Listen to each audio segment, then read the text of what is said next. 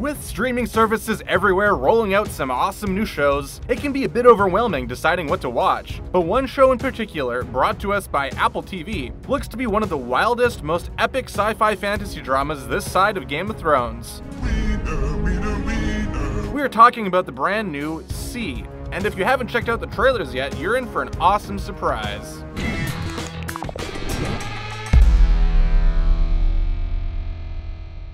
This show has everything. A far in the future and yet somehow simultaneously medieval landscape, epic episode-long battle scenes in the woods, mad, evil queens who pray in a style that most definitely would not be allowed in your local church and or synagogue. And of course, Jason Momoa doing what he was literally born to do. But we're getting ahead of ourselves here. See is a show that takes place 600 years in the future, after a viral apocalypse has wiped out all but 2 million people, who now live scattered across the globe. The most important detail about the show is that the virus left all remaining survivors completely blind, a trait that has been passed on down to their children and their children's children. In fact, it has been so long since any human was born with eyesight that the residents of Earth have come to believe that sighted people were actually a myth, who had their vision taken away from them by God as a means to heal the Earth. Over centuries, humans have reverted back to a tribal culture, living in small communities who are often at war with one another. These communities contain hunters and gatherers, and a few mystics scattered throughout. Jason Momoa plays Baba Vos, the leader of a tribe known as the Alkeny. And when we say he was born to play this role, we mean it. Momoa is in peak form here, rocking braids, a man bun, and bloody animal hides better than just about anyone else could hope for.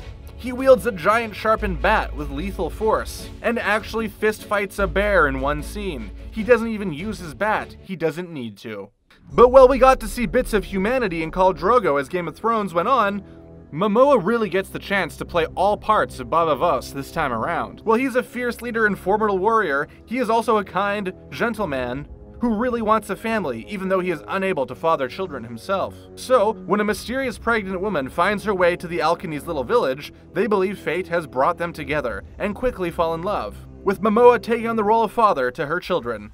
And here's where things really get going. This woman, Magra, happens to give birth to the first 2 children in centuries to be born with the ability to see. While we don't find out anything early on about the man who is responsible for these extraordinary kids, it becomes a point in the show that the Alkeny want to find him and begin a new generation of sighted people. But not everyone considers the children a blessing. In fact, most believe that sight is evil and should be destroyed. Immediately, word spreads and neighboring tribes start trying to attack the Alkeny in order to either steal or get rid of the children. There is one person in particular who is hell-bent on getting her hands on them.